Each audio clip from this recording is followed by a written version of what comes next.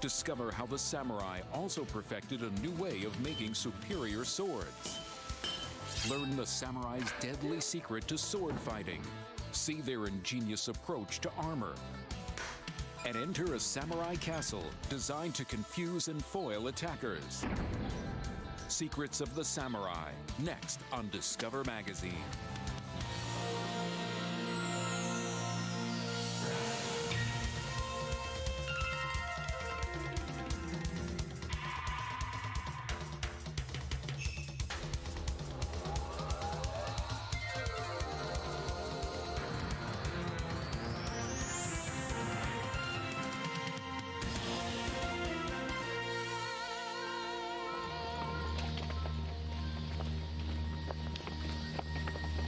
It was an age when brother turned on brother, and father turned on son. It was the age of the samurai. In Japan, from the 12th to 16th centuries, power lay in the hands of warlords, who carved the country into small fiefdoms. Each lord maintained his own army of samurai warriors, who battled to expand their domain. But the samurai were not just warriors. They also created stunning fusions of technology and art.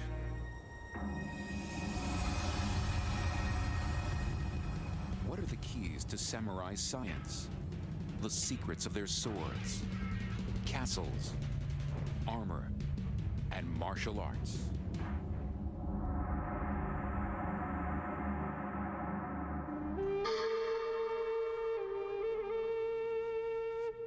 Samurai swordsmiths perfected a technology that few have ever matched. Their swords sliced cleanly through limbs.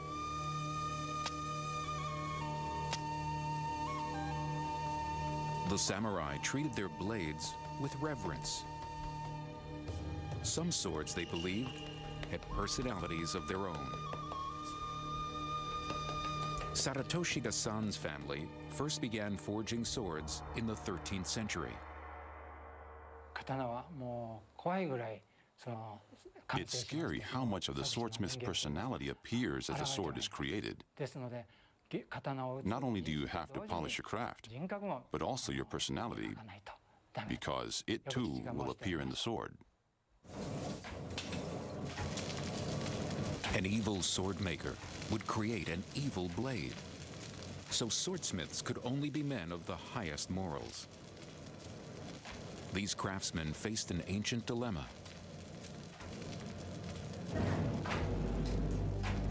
A sword must be hard enough to hold a sharp edge, but soft and flexible enough to absorb blows without breaking. Japanese sword makers were among the first to solve this dilemma, creating a blade that was both sharp and resilient. And they did it over 800 years ago. Their secret lay in their extraordinary ability to combine steels of different hardnesses. The swordsmith begins by making an extremely hard steel. Its hardness depends on its carbon content, which the master controls through hammering.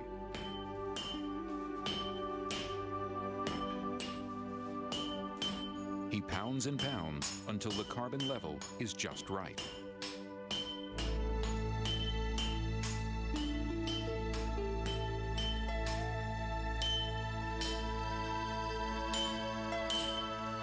Then he folds the steel. Each fold doubles the number of layers. Over a dozen folds create thousands of paper-thin layers in the metal. This hard steel will become the keen cutting edge. Next, he makes a softer, lower carbon steel.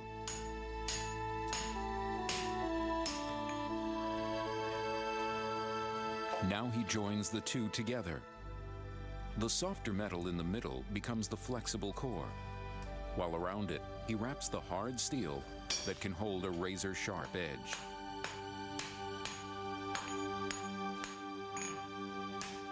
This is the breakthrough that made Japanese swords superior to all others.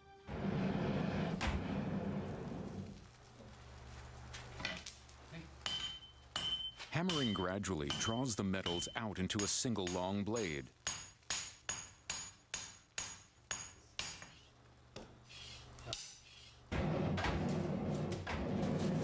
But he's not finished yet. Now the swordsmith takes the most difficult and magical step of all. He hardens the metal, fusing the steels together. He must raise the temperature of the entire blade to over 1,500 degrees Fahrenheit, judging only by its hue in his darkened forge. 日本刀を作るのはどの工程をとっても大変難しいことなんです。でも The very last moment takes the most concentration. Is it going to be a good sword or a bad sword? Everything will be determined at this point.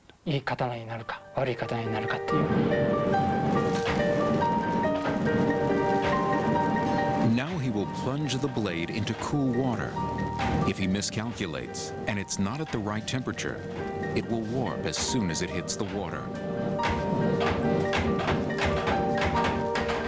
He will lose weeks or months of work.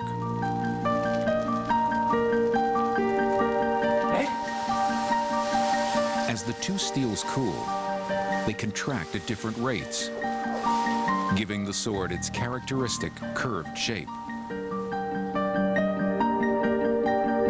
It's a success.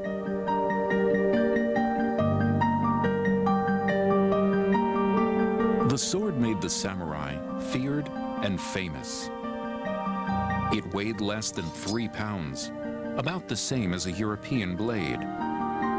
But its cutting edge was harder and sharper. It easily sliced through torsos and sent heads tumbling.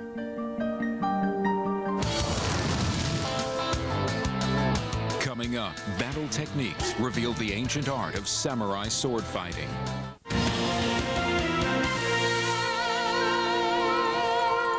Here at Kashima Grand Shrine, one of Japan's oldest religious sites, samurai have studied martial arts since the 1200s. Carl Friday, a historian of Japanese martial arts, studies the ancient sword fighting technique called Kashima Shindyu. European swordsmanship, particularly into the early modern era, tended to focus more and more on straight thrusting type attacks done with relatively light, straight weapons. Japanese swordsmanship focuses mostly on big slashing motions, slicing at the opponent. Students use traditional wood swords for practice.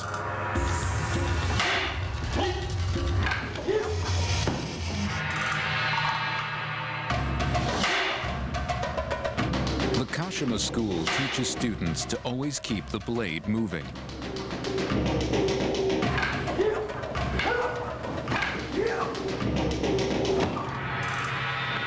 Sword moves in circles all the time, right? So that there's no break in momentum. If you're moving up and down in straight motions, you have to stop the sword and then start it again and then stop it again between each move, and that takes extra time and energy.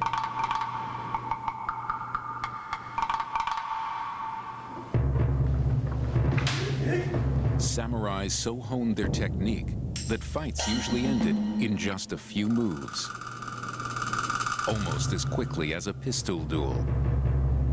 The slightest misstep was fatal.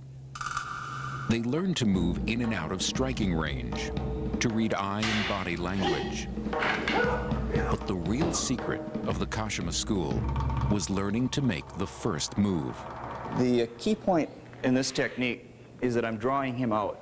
I'm stepping in, throwing the sword in his face, and forcing a response on his part. I put him on the defensive. His response in this case is to attempt to sweep my sword out of the way and then attack my head. But instead of letting him do that, as he starts to sweep, I slip out of the way and cut him instead. If you act first, you can anticipate your opponent's response. And at the moment he thinks he's won, turn the tables. It was the samurai swordman's tactical brilliance that made him so deadly. Like a chess player, he always thought several moves ahead.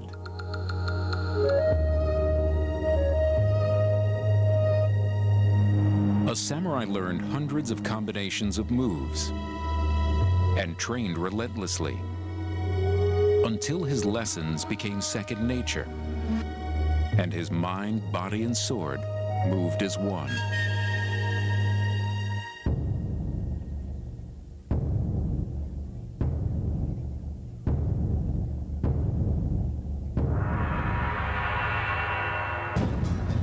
In battle, the samurai wore armor of ingenious design. While Europeans made armor from metal, the samurai took a radically different approach. They designed a composite material. It was woven from leather, iron, bamboo, and silk. Although it was no lighter than chainmail, it was more flexible. So flexible that samurai wore it not only in sword fights, but in unarmed combat. Masami Ozawa at the Tokyo National Museum has mastered the secrets of making samurai armor.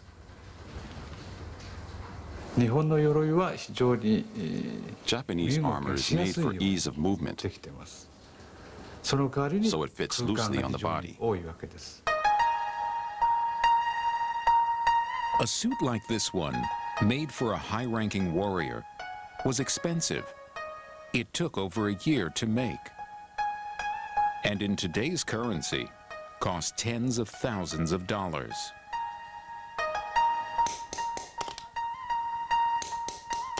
These small plates, made of tough rawhide, are the armor's building blocks. The samurai's armor maker cuts holes for stitching and painstakingly smooths each plate out.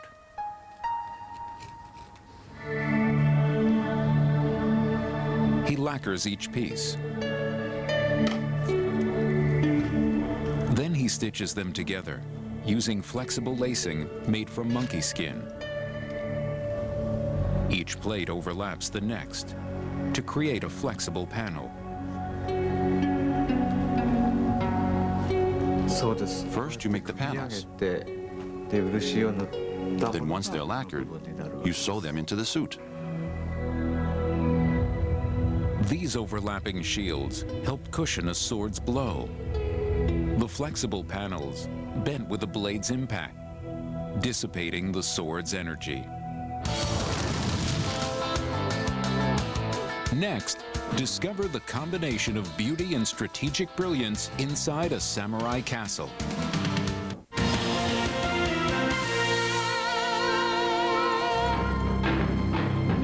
In the mid-1500s, a samurai warlord bought a new weapon from Portuguese traders.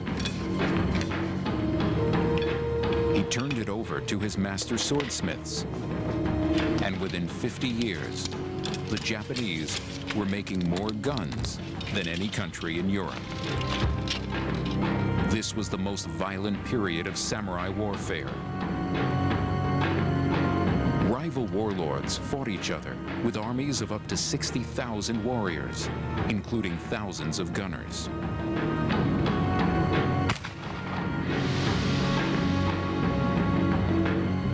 The gun forced samurai to build hundreds of large, strong castles. And none shows the brilliance of the samurai's master builders as clearly as Himeji Castle, built by one of the country's most powerful warlords. Tens of thousands of laborers toiled for over a decade to complete it.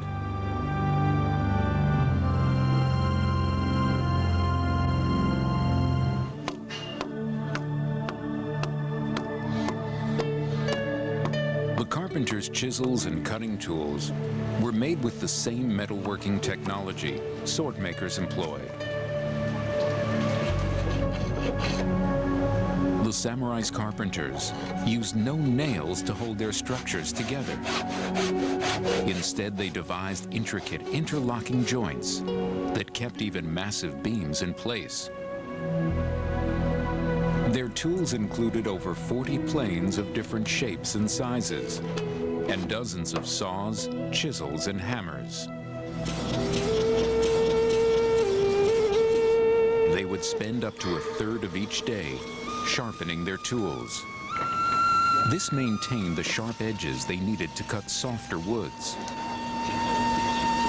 But it was also a kind of meditation that rid extraneous thoughts from the mind. Carpentry was more than just a manual trade. It was a religion. It's like the one-stroke swordsman. In the same way as the samurai would pull his sword to kill an enemy, the carpenter who used his plane blade had to be able to get it right in one go.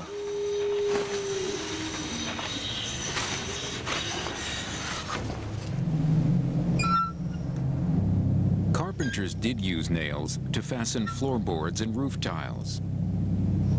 And in Nijo Castle in Kyoto, they used them in a creative design to protect its warlord.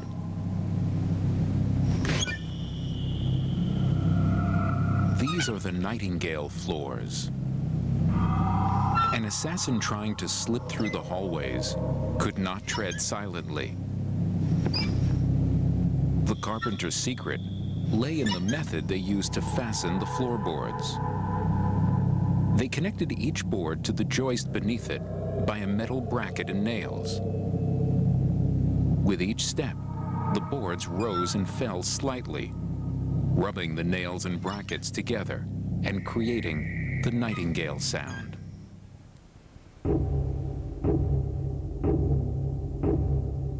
Himeji was protected by other defenses, typical of Japanese castles, but more elaborate here than anywhere else. At its heart stood a fortified tower, the defender's last citadel. Around it lay a series of walls and gatehouses designed to confuse and trap attackers. This is just the inner fortress. Beyond it lay residences for over 3,000 samurai, enclosed by 2 more moats and outer walls. Craftsmen erected the outer walls with a brilliant system of masonry. On top of the stones, carpenters constructed shorter wood walls, covered with white plaster to resist bullets and flaming arrows. Attackers could enter only by storming a gatehouse. The entrance to the castle was protected by an elaborate series of gatehouses of varied and ingenious design.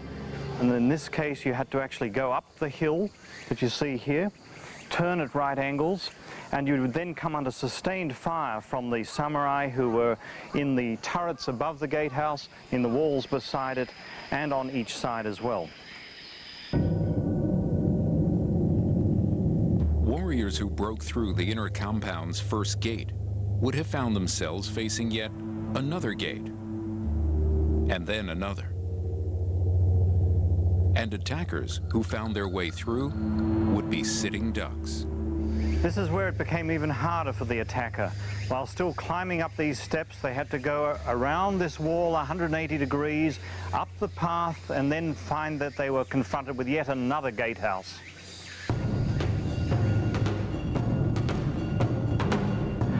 Attackers who made it this far would believe they were close, but they'd be wrong. They'd have to enter over 8 more gates, following a winding path 3 times longer than the straight distance to the tower. Troops who finally reached the central tower would still have to storm a building as heavily fortified as it was beautiful.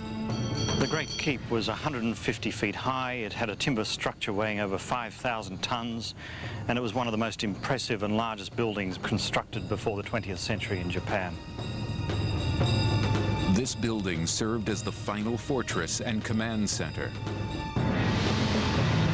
Defenders had clear shots from its barred windows and could could hurl stones and boiling water down on attackers who tried to scale its walls.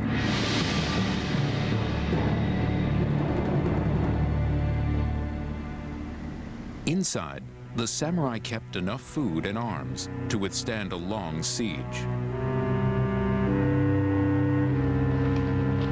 And the Lord would command the battle from the very top floor. Wide windows gave him a clear view of the battle below. And if the castle was about to fall, here the Lord would commit seppuku, ritual suicide, ending his life with honor. By then, the tower itself would likely be in flames.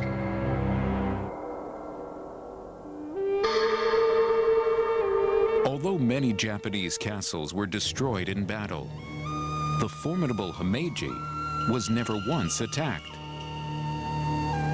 Perhaps because no one who saw it could imagine it was possible to take.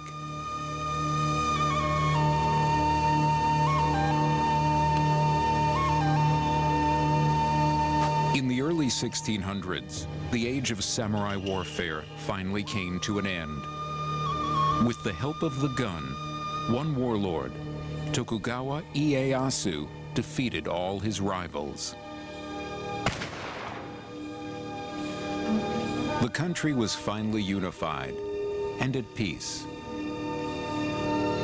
The samurai would fight no more wars.